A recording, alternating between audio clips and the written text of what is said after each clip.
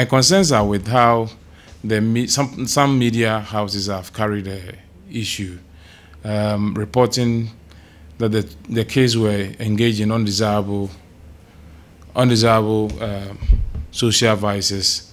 Like, so some are even reporting that a section of the guys at the beach were practicing gay, some were smoking, some were drinking, and these are little children between the ages of 13 to 17 years.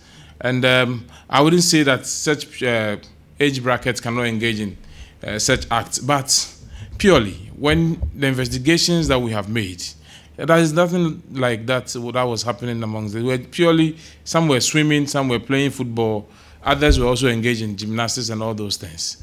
And what has happened is an accident.